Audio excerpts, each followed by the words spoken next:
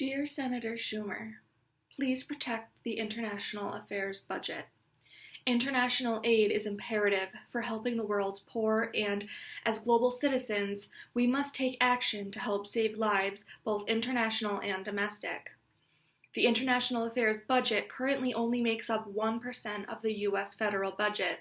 However, despite only taking up so little funding, the benefits of international aid impacts all aspects of American life. In 2015, the percentage of the global population living in extreme poverty fell below 10% for the first time. Also in 2015, 702 million people lived in extreme poverty, down from 902 million in 2012 and 1.9 billion in 1990.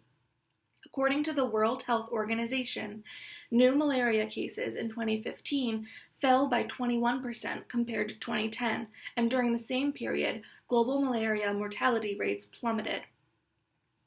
Now more than ever, we must protect this budget because of the humanitarian crisis we are currently facing. Protecting public health should be among our top priorities. The sooner the virus is under control abroad, the sooner life will return to normal for the American people. The progress and these statistics are proof of what change we are capable of. These changes happened because we utilized our resources and political power. This is why I am asking my state and local representatives to protect the international affairs budget.